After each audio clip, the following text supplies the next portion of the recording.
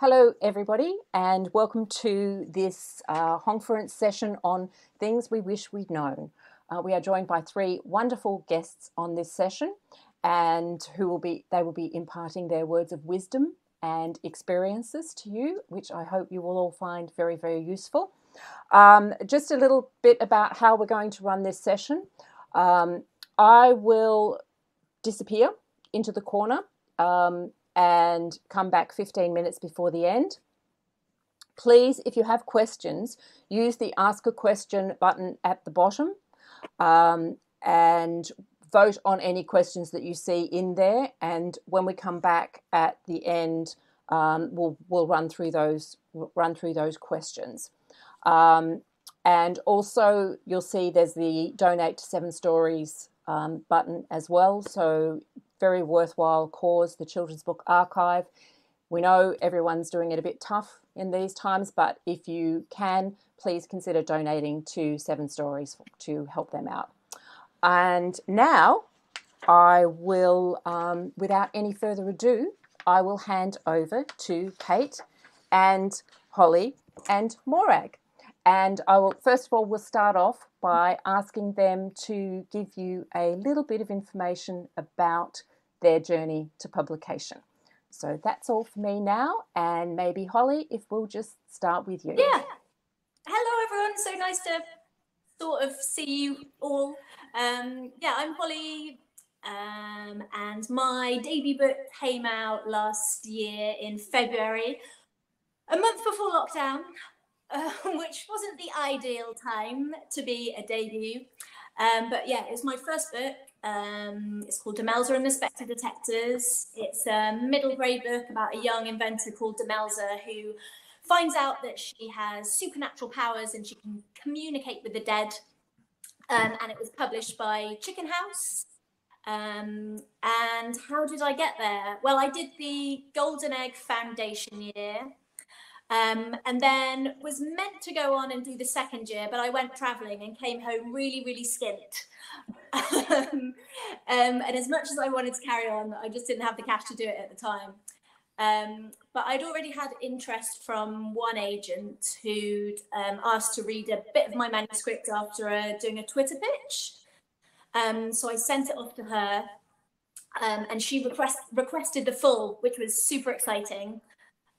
So off the back of that, I decided just to kind of query some agents.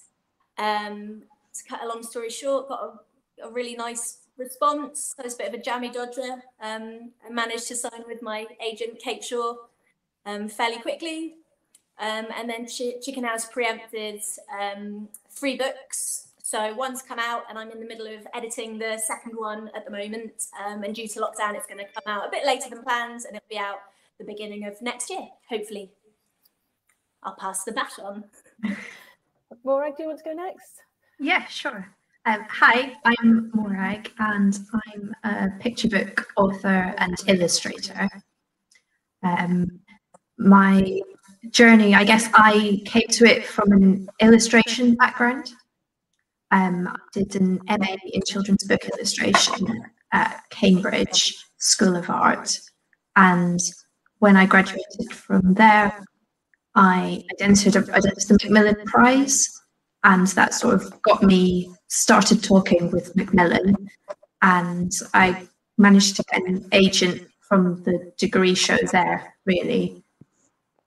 So I've been writing and illustrating books with 2 Hoots, who are part of Pan Macmillan, and then my agent really encouraged me to do a bit of writing, just straight writing as well. So I've got some books, Sophie Johnson books up there that are published by Simon & Schuster, which are illustrated by Ella Oxtad. So I really came to it from an illustration background, but discovered that writing's almost the best bit sometimes, but don't tell me. Yeah, so I guess that's me. Hi, I'm Kate Mallinder, and I've got 2 books out. My first one came out in 2019. It's Summer of No Regrets, so it's a summary one.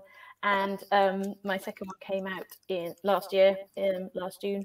So one was a pre-COVID and one was in COVID, which makes quite a big difference to the experience of having your book out. How I got published. I started writing about 7 or 8 years ago, and I've come to the process through the slush pile, really. So I just wrote and sent stuff off way too early to agents, and they went, nope. And then I kind of went, oh, you have to edit it. And so I went through that sort of process and sent it out to agents, and better response. And so I signed with my agent. And then we went through quite a long process of writing all sorts of things and writing all sorts of books and getting all sorts of rejections, lovely ones, from lots of lovely publishers. And then finally, Summer of No Regrets was picked up by Firefly Press, which has been a really, really wonderful experience. On the whole, it's been really great. Obviously, the two experiences of the two books has been quite different. But being published has been quite a... I know they say roller coaster. Lots of people use the technical term of roller coaster because it is quite up and down. Yeah, because it's true. It's true. It really is. And as we were saying before, you know, like it is a real balance of kind of, you know, really massive highs and then a few moments along the way, isn't it? Yeah, so I wonder should we just pick our favourite moment or the thing that we just appreciated the most out of being published? If there's anything that springs to mind, I guess some of them you kind of expect. So you kind of expect to really love seeing your book on a shelf in a bookshop. You walk in and you see it there. That's a really lovely feeling.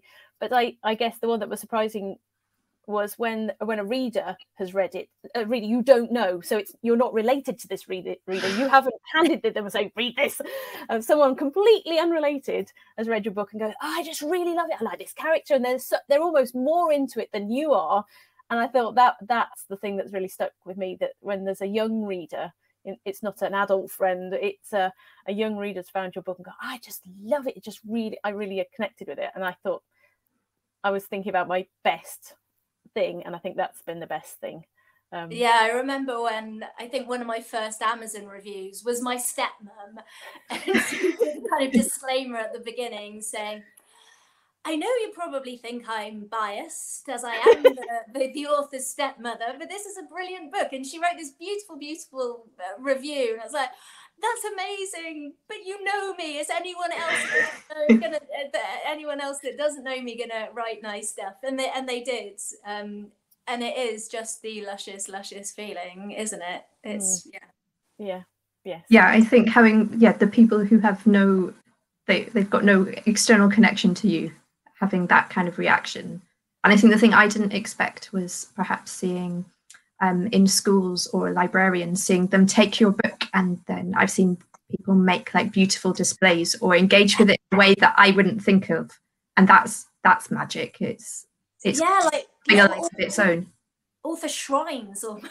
It's like this I'm gonna feel to being like Lady Gaga, I think, is having those kind of like author shrines in the library, and they've got like facts about your book and pictures of you, and it's really nice. Yeah, or when they've memorized all the information from the bio on your website.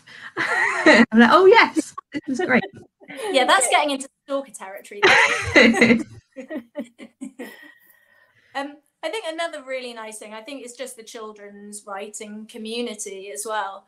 I come from an acting background, which is kind of supportive in some ways, but it's a much more kind of competitive, sort of cutthroat thing, you know, and you go into an audition and you know that you're there to kind of compete for this one role, and there might be, you might be in a room full of 6-foot beautiful models, and it just feels a bit less supportive.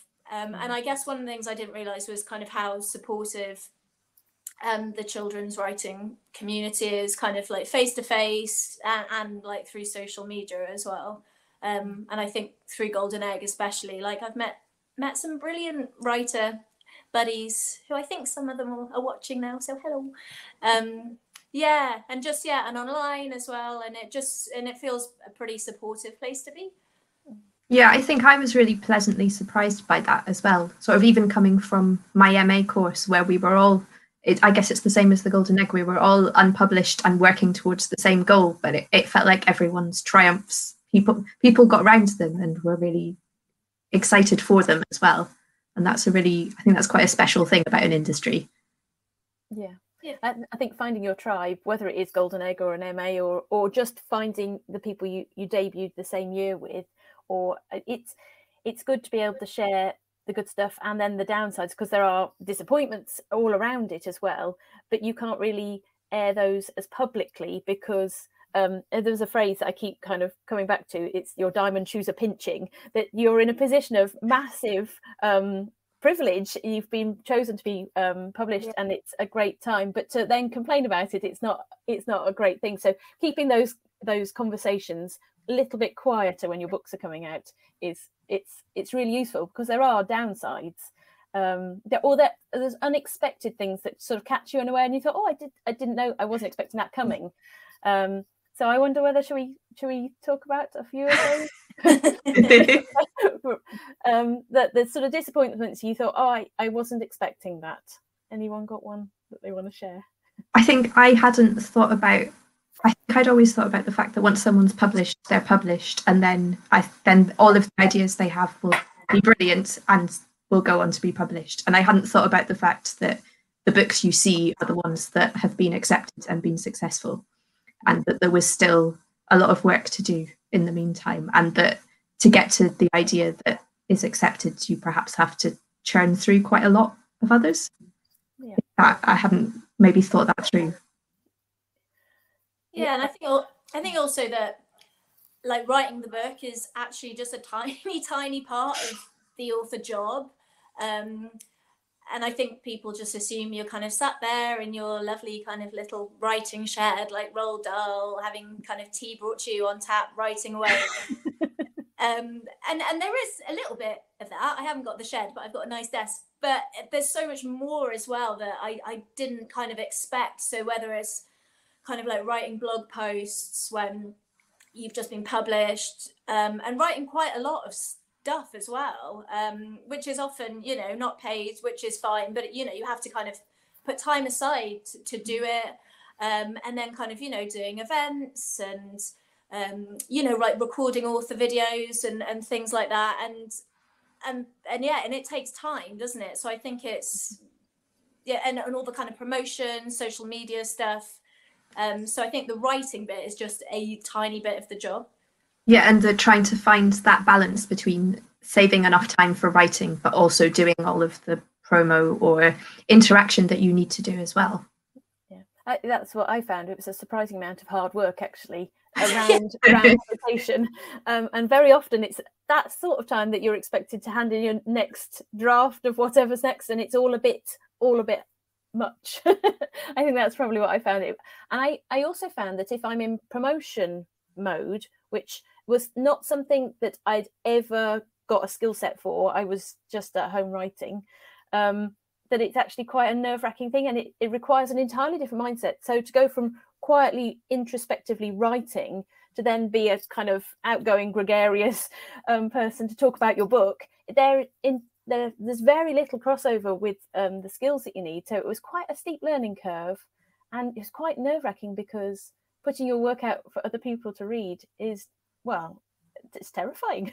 Actually, yeah, it's brilliant. I mean, it's sort of that nervous excitement of this could go either way. Who knows? Yay! And also that like allowing like yourself to give yourself a bit of a pat on the back, and to say oh, I'm doing this or I'm doing that, without coming across as a bit of an, I'm not going to swear, but a bit of an arrogant person who's just kind of completely just talking about themselves and their achievements all the time. But you've got to celebrate everything, haven't you? Yeah. I think I found finding how to be myself on social media, and how I wanted to be the author on social media, in the same way as I found events, finding my way of doing an event, that took quite a lot of more work than I thought it would. There's quite a lot of soul searching, actually, because you kind of thinking what part of my personality am I willing to share? What's going to appeal to children, or to your audience, young people? There's a lot of but also I found that having my goal of being published, once you are published, then you're a little bit like, oh well, now what's the point of my existence? What am I aiming for? And so there's a lot of sort of reevaluating where you are and where you're going and what you really want in life and all of that.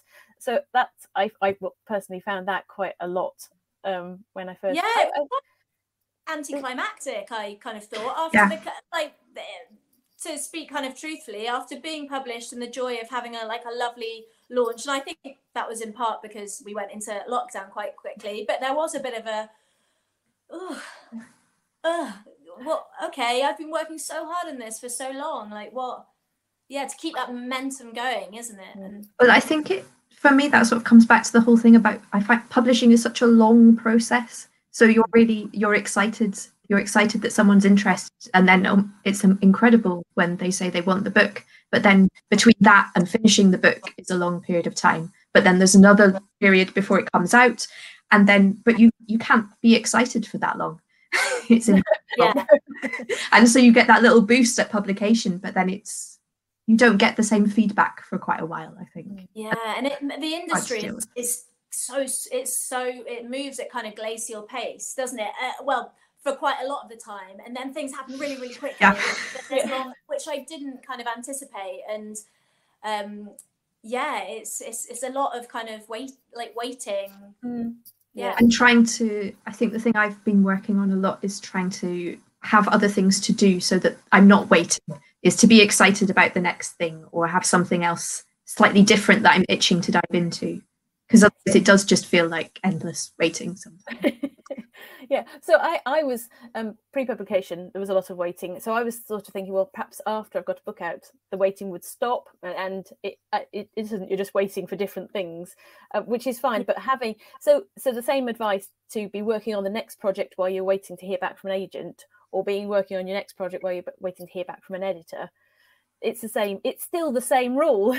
Have something else that you're working on, or have you try and have a fun project and then a serious project. You have different projects for different moods, or you just because I think if you're moving from writing as a hobby to writing as a profession, that's also a tricky change, because even the people around you, I started out writing as a hobby and then I took it more seriously, and so my family and my friends were thinking this was my hobby, and then I'm now doing it as a job. And so it's a change for everyone. And we're taking this ever so seriously for a hobby. I'm like, no, this has changed now.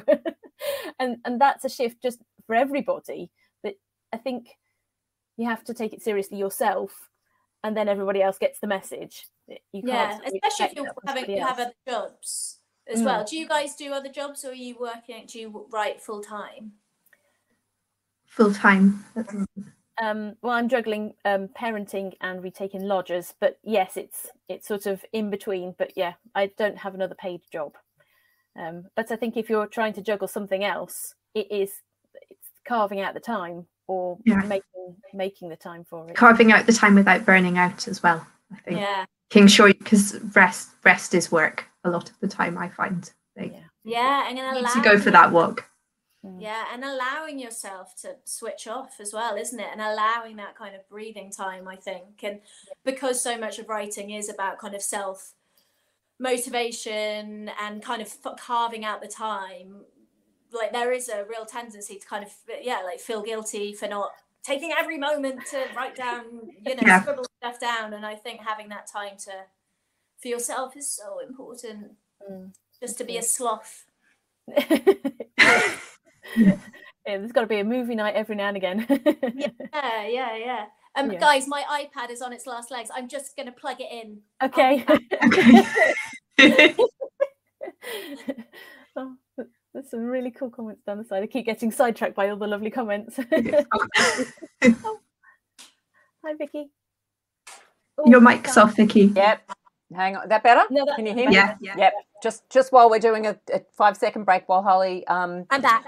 Are you back? jolly good, because Sorry.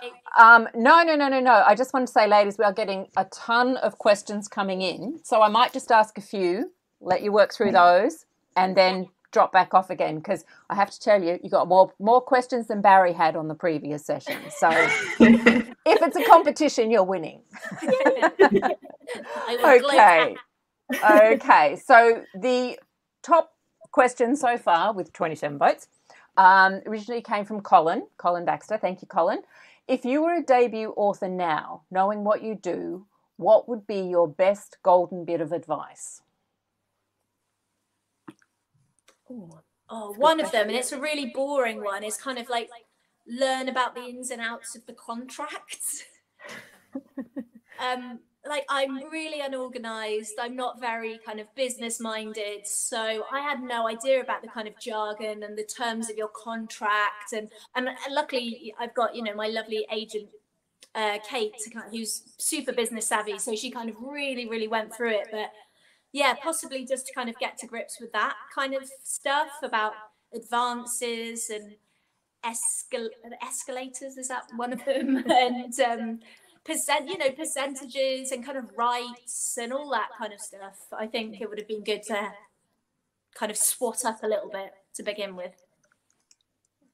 Great. I think from me, the probably the most daunting thing was the prospect of doing events and working with children, just because I'd never done it before.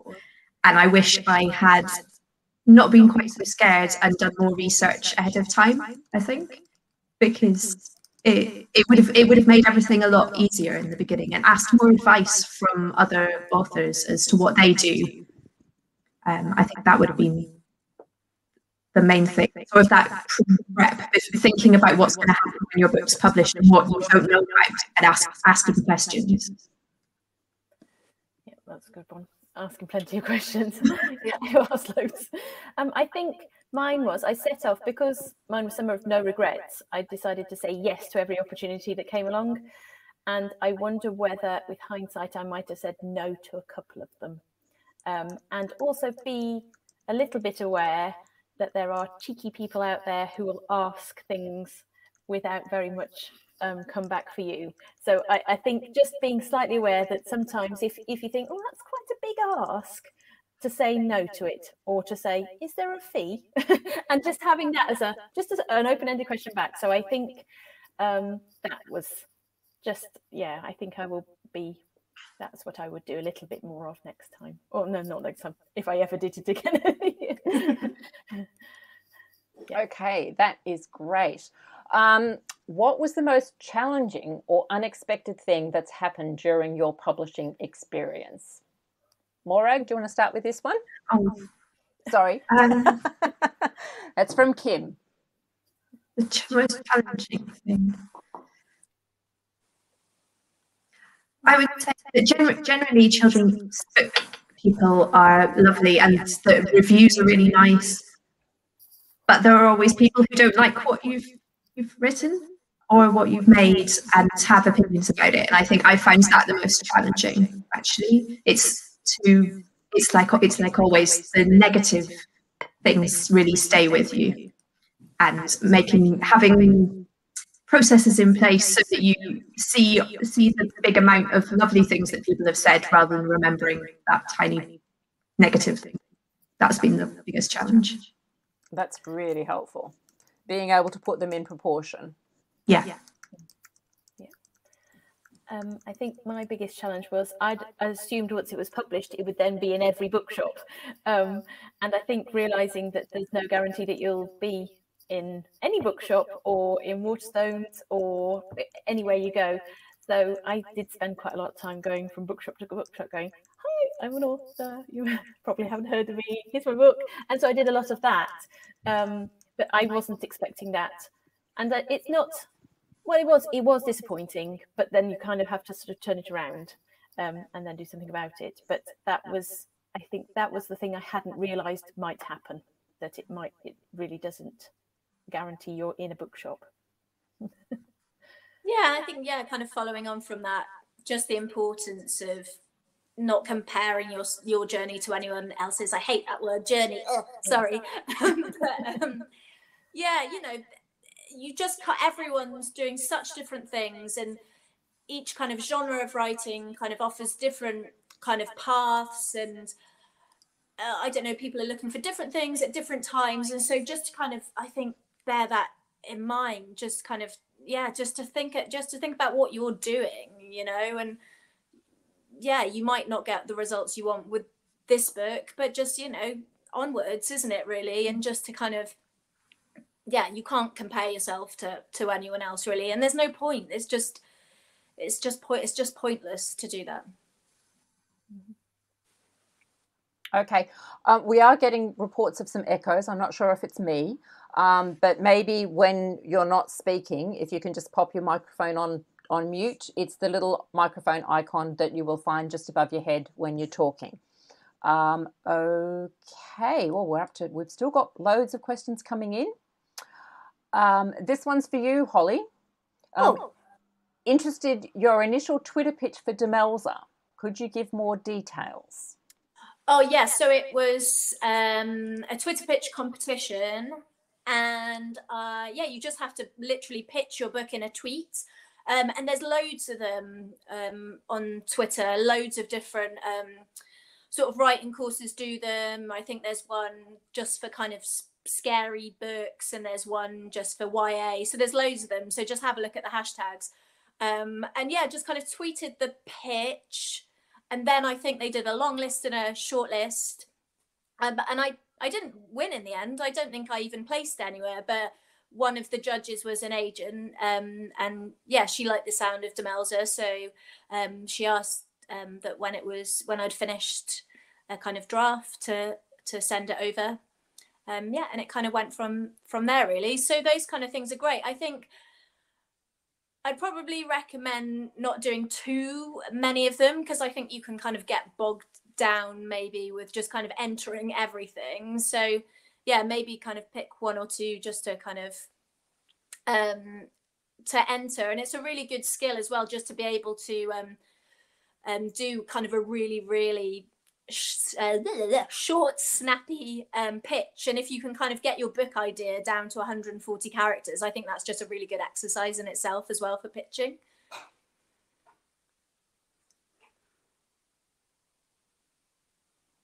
Okay, that's great. No, thank you very much. Very helpful.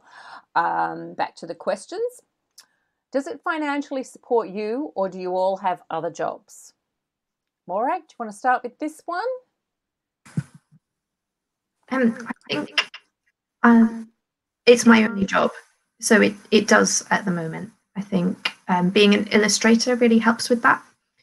With a picture book, it means that often your royalties are divided in half, whereas I have all of those, and I've been working with Two Hoots for a few years now, and they've been really supportive.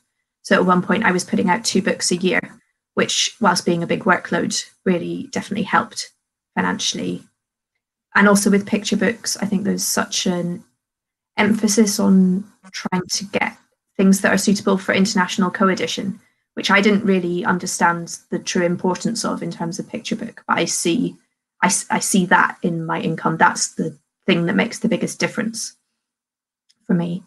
But also it's been a slow build. This year's been different because usually I do a lot of events, and that's quite a significant source of income for me. Usually in Scotland, we have the brilliant Scottish Book Trust fund a lot of events going into schools, and I usually do a lot of work with them.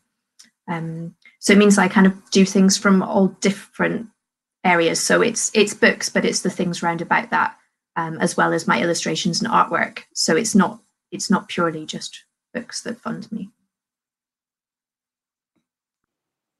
Kate? Hi.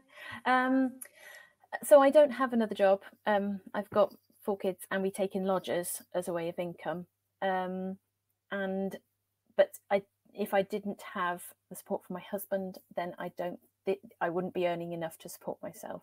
But then again, I sort of look at it as starting your own business, and most businesses don't make money within the first, 2 or 3 years. So I'm kind of trying to find ways of building it up from there. like Morag said, school visits and events are a really big part of your income. So I've just done my tax returns, and so I'm like, oh, right, okay, this is really interesting, sort of the factsy, figuresy type side of things. And I realised that although I didn't do loads of events in the last tax year, which was around my first book, the events I did outstripped the money that I had earned from selling the book, which was an interesting thing to learn. I know Alexandra Shepherd did a blog about it, and where she talked about percentages. So the percentage of her income based on on her events and on her advance and the commission, royalties, and the percentage was more based around doing events.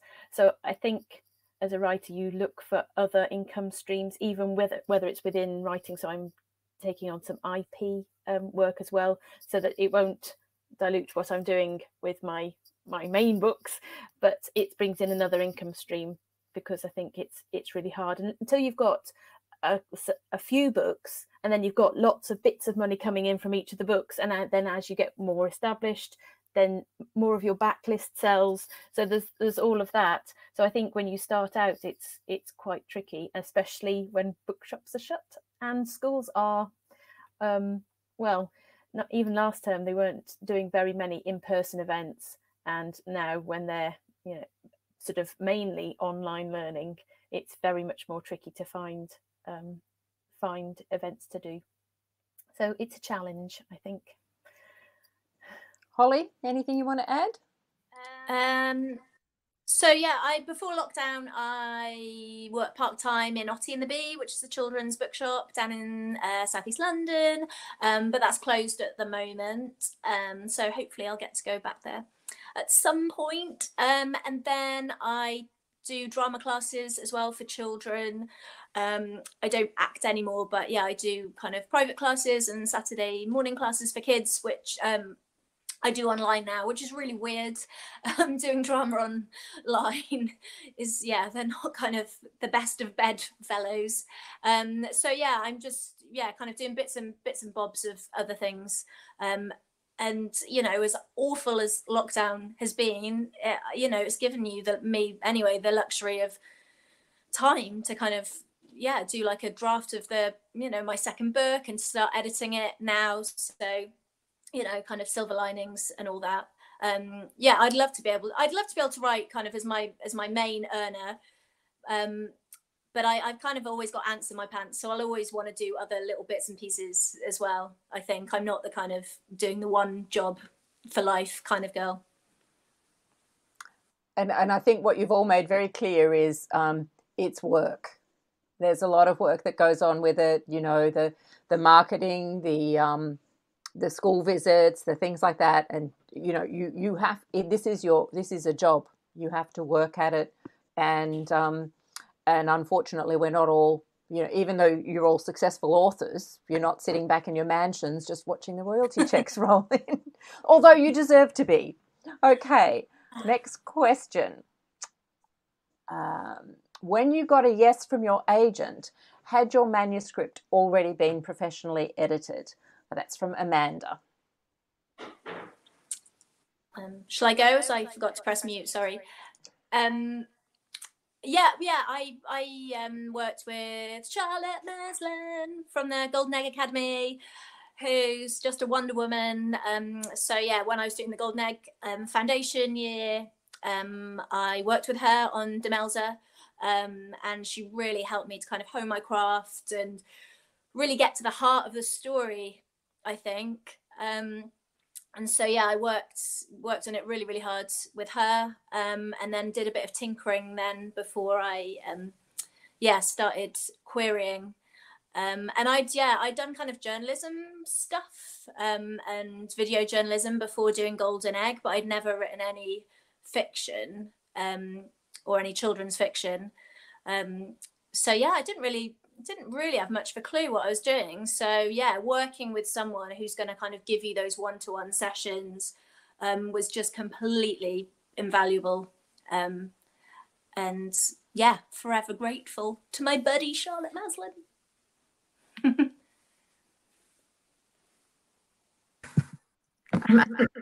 I hadn't been professionally edited as such, but my books, the initial books that I was taking to an agent, all came out of my MA course.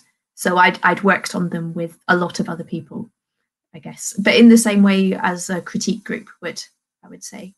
Although there's lecturers involved, I think actually the feedback and showing it to all of the people who were really passionate about picture books was probably what made them have like come together into something cohesive.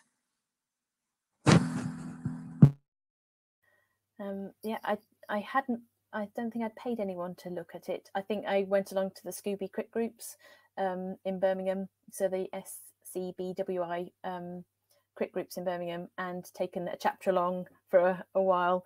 And everybody, like Morag said, other people who are passionate about children's literature sort of looked at it and went, oh, or oh, this bit's good, and then it was the process of looking at theirs as well and critiquing, because it's very much easier to spot what's wrong in somebody else's piece than your own. And so just that whole process of just sort of fine-tuning was really, really helpful. So not a paid editor, but definitely lots of critiquing. And then from that, I've got one or two friends who are excellent critiquers, who are now my go-to people. Like, is this chapter working? Would you mind in the next week perhaps having a little read? And that's absolutely invaluable, because, and then you do the same for them. And so it's a reciprocal arrangement, and that's really, really, it's really useful, because you kind of expect the imposter syndrome to leave, but it doesn't. It slowly edges towards the door and then it comes back again. So having someone go, no, this is okay, this is all right, you've not completely forgotten how to string words together, it's fine, is really helpful. So I think, yeah, I had it strongly critiqued. That's really, really good to know, because I as long with many others, suffer from imposter syndrome all the time. So now, when you got your first book deal, did your agent or publisher ask you, what's the next book? Did you have to have that ready, or was it all about the books that you were going in with?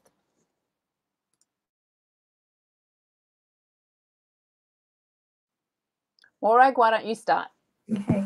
I guess picture books are probably a little bit different in that I think it's quite unusual for an agent to take you on the strength of one picture book. They probably want to see a better sense of how you work overall.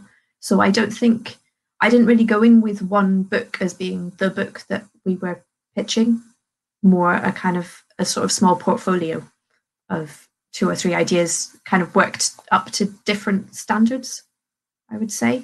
But I imagine that would be very different if you were talking about something a lot longer.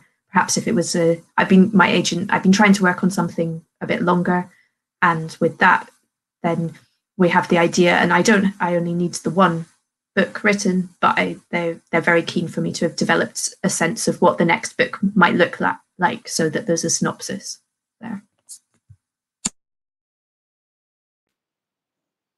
Holly? Yeah, so I signed a 3-book deal at the beginning, and I've got loads of interesting things to say, but I don't come allowed to at the moment, because the second book hasn't been kind of announced yet officially. So I'm gonna have to say that horrible thing of watch this space. But yeah, what I thought I was going to write is going to be different to what I had originally than what we'd originally discussed. Yeah, that's I think yeah, I can say that. Okay, we'll let you off the hook. Kate, how about you? What was your experience? My experience was they've both been 1-book deals, so there was no expectation of anything else. There was hope from Firefly. Were always very well. Let's hear what you want to write next. Let's hear more ideas, and there was another idea in the pipeline that I then hurriedly developed a little bit more to say. But there was actually, I'm kind of remembering, I had ideas, and then I went back to them and they went, oh, have you thought about doing this? And then we kind of went backwards and forwards with ideas before they went, oh yes, we like this one, and then we signed another book deal. So so it was I don't see it as rejection, but it was more of a conversation to get the best book for the second book. So it wasn't something that was fixed at all, because I'm quite a make it up as I go along writer, and I'm trying to be more of a plotter. But it turned out to be a better book because of their input early on, and they said, well, you could take it in this direction, or have you thought about this? And they weren't pushy at all, which was lovely, but there definitely was some steering, which I was really grateful of, to make it a better book. So it was more of a collaborative process for the second book, rather than me having written it and we did very little editing really for the first one. The second one was much more collaborative, which was really nice experience, actually. Okay, now we've got a question from David, and I like this one. Did you ever panic that someone, excuse me, that somebody else was going to publish your story before, you know, your story idea before you did? Did you go like I've done, and I'm sure, you know, others have done, did you go searching on Amazon to see if there was something there? Just, yeah. Kate, we'll start with you this time.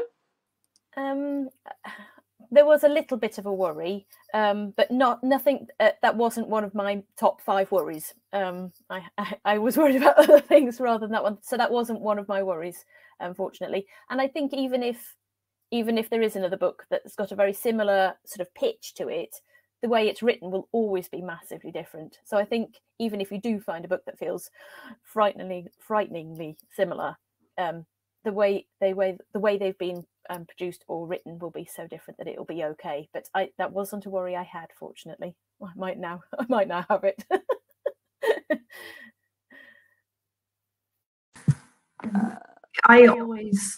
I'm searching titles on Amazon to check and see if something already exists.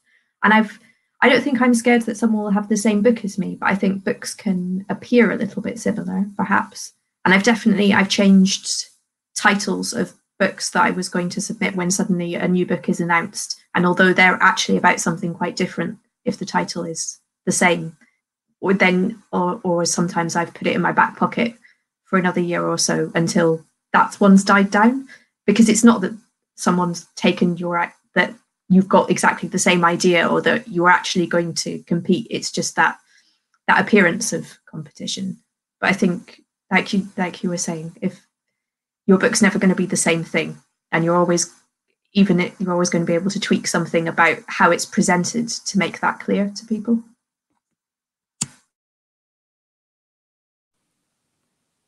Yeah, definitely. I remember when I was doing my Golden Egg foundation year, and I'd come across a book online that I thought was exactly the same as mine, and I needed to start again from scratch, and I was really, really stressed and super upset. And so I remember emailing Emma, that used to work for Golden Egg, and saying, I found this book, what am I going to do? And she said, okay, I'll have a look at it. And she came back and she was like, there's a couple of things. Yeah, there's an inventor girl and there's some haunted stuff going on, but it's so completely different. Her style is different. She's American. The characters are completely different. And so don't even worry about it. And she said, this came out with a really, really, really small press somewhere in America. So it hasn't had lots of publicity, and so just carry on writing. So I think I kind of panicked a bit for nothing. And as Morag said, like there can be very similar elements, but only you can write your stories, and your voice is going to be completely different to anyone else's. And I think, well, actually with the second book I'm writing at the moment, when I got feedback from my editors, and they said that the bulk of the book is great and it's unique, but actually you need to not set it somewhere else, but the protagonists need to have a different background and they need to come from somewhere different, because a lot of books had been published recently where the characters had kind of lived in a certain place, let's say, and so even though the kind of bulk of the story is different, I've needed to kind of go back and bookend it in a different way now, so the characters are kind of have a different background and a different experience, just to make it, to kind of make it stand out, I guess. That's fantastic. Okay, another question, and this is from my colleague on the social club in the background, Elizabeth. What were your expectations of getting an agent, and what happened after that, versus what actually happened when you got an agent, and what happened after that? Kate, you grinned. We'll start with you. So I think I signed with my agent relatively quickly. So it was a couple of years after I started writing, I signed with my agent. And I then expected everything immediately to happen, without a hitch. She just would bounce it straight on. That didn't happen. So we did lots of editing, which I was fine with. We sent it out. It didn't get anywhere. We wrote another. We did lots of editing. We sent it out.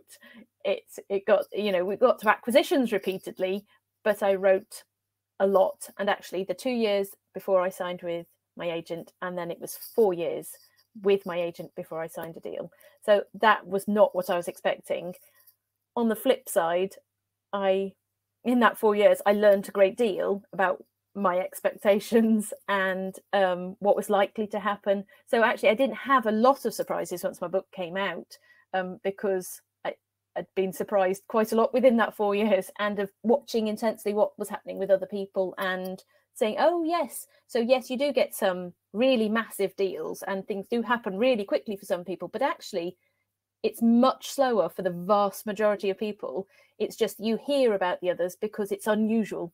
And so actually, I had most of my surprises in those 4 years. And then when I published, it was sort of, I'd already got into a framework of, okay, there's ups, there's downs, this is fine, I'm going to carry on regardless, because I had carried on regardless. But yeah, that was my experience. Morag, do you want to go next? So I think in some ways I had a slightly opposite experience, in that things went really, really, I signed with an agent after my MA and things went really, really, really fast for the first little while. And then I got even more expectations as to that things would go at that pace and we'd be in touch that much and there'd be things going on all the time. And actually there was just a bit of a buzz around me having graduated from this MA show, and it was very much a place where publishers and agents are looking for things, and that it sort of slowed down quite a lot. But I think for me that was really beneficial. I'd signed with an agent who used to be an editor, and so I got to really work on my writing for a long time. But I think probably the biggest surprise for me was that then I thought I'd signed with my agent for life, and then she decided that she wanted to go back and be an editor again. So she wasn't going to be an agent anymore. And so I'm still with the same agency and I'm working with a different agent, which at the time I was a bit bereft that she'd left me.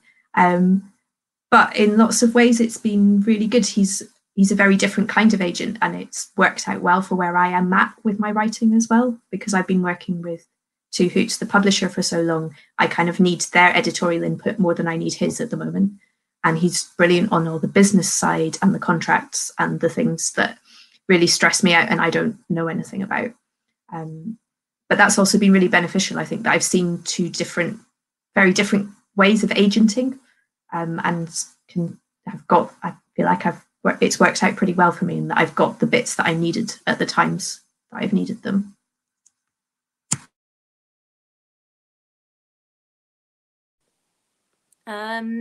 Yeah, I was quite pleasantly surprised with my kind of querying process, and I think because I'd just been told, and kind of rightly so, that it's such a kind of long process, and you're going to have so many rejections, and so I think I'd made a big kind of spreadsheet. It was the one time that I've kind of been quite organized, and I made a spreadsheet of I went through the writers, what's it called, Writers and Artists Handbook, is that right? Which is, everyone should just invest in that. It's great. It's just full of everything you need to know. And so I just made this spreadsheet and put kind of like put all the agents that I wanted to query in and what they needed for submission and whether they wanted it sent through post or via email, and how long they say that the waiting process is going to be and all of that kind of stuff. And so I started, and I just thought I was going to be doing this for, you know, kind of at least a year. And I wrote to my first 11 and got 7 full requests and then got 5 agent offers. So I was super lucky.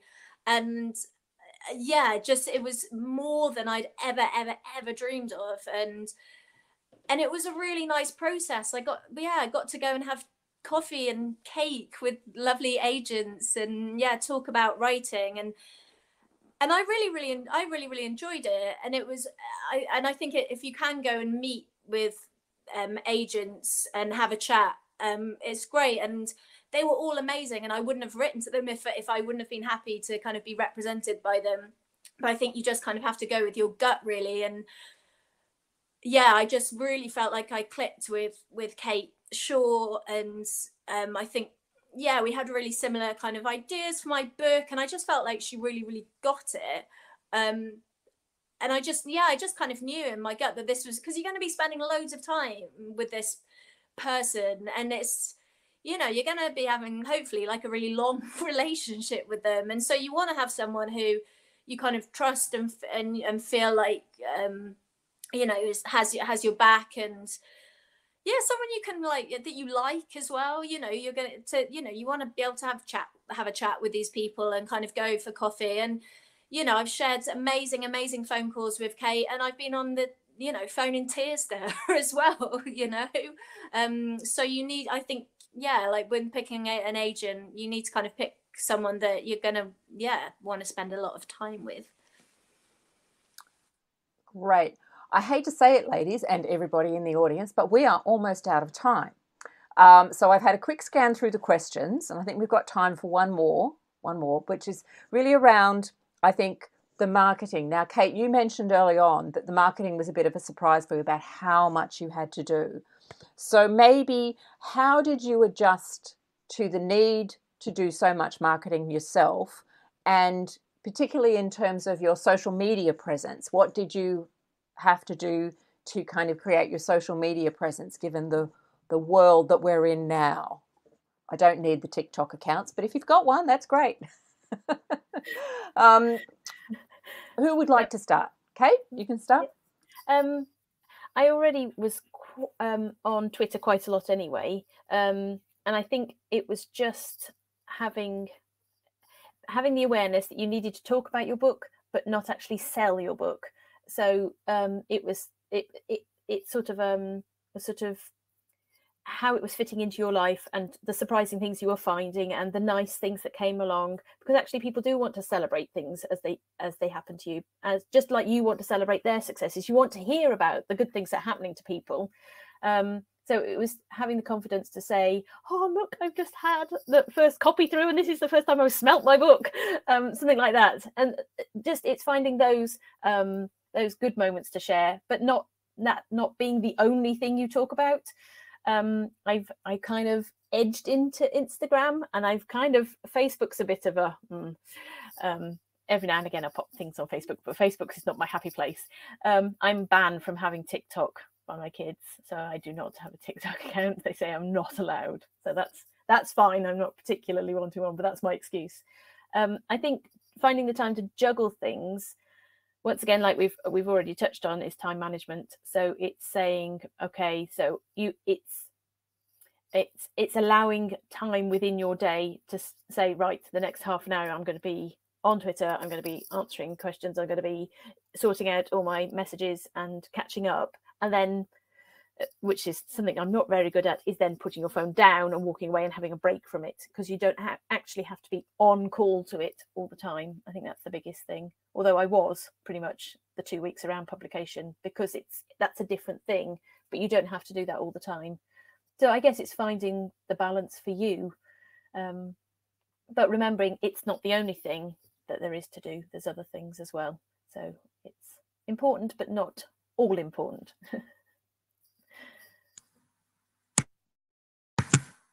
I think I spent quite a lot of time kind of lurking on social media to see other authors and illustrators and to see how different people were using it, and the things that I liked and the things that made me go, oh, that's a little bit much. I've never got very good at using Twitter. It doesn't work for me that well.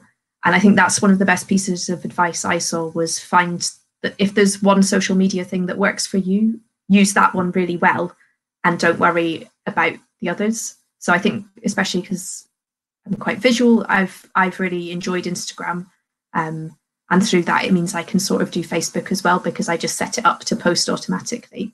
And I think that's really connected me with a lot of illustrators, but probably more so than the writing side of things. I think it's quite interesting to find out where your audience is as well, because I think Facebook's probably quite important for me, because it's the parents of 3 to 5 year olds that I want to be seeing my stuff mainly, and they're mainly on Facebook. Whereas I think I find that there's a lot of writers on Twitter, and there's a brilliant writing community there, and those are people who buy your books as well. And on Instagram, there's a kind of a mix of parents and illustrators, and that's where I feel the most comfortable. So that's what I've been using. I think you need to feel comfortable, because people can tell if you're not enjoying it. Find your way of doing it.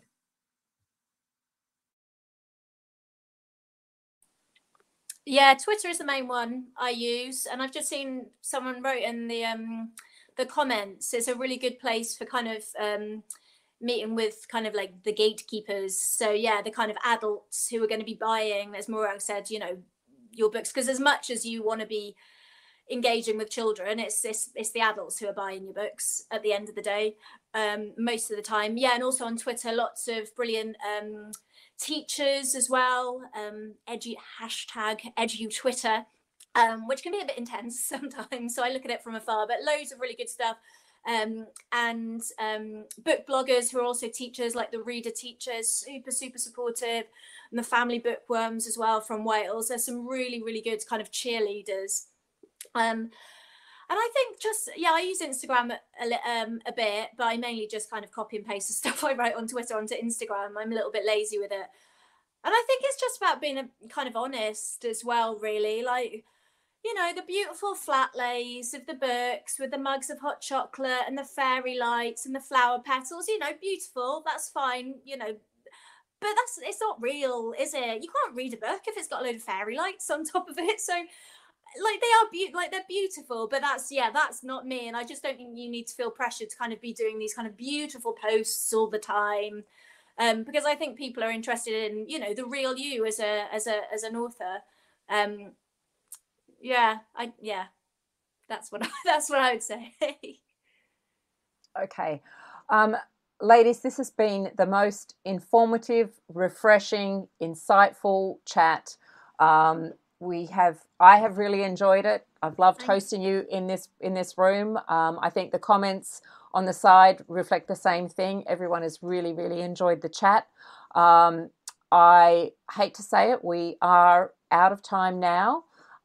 So everyone, if you could once again thank our wonderful guests for me. And please, as we wrap up, please consider making or visiting the 7 Stories page.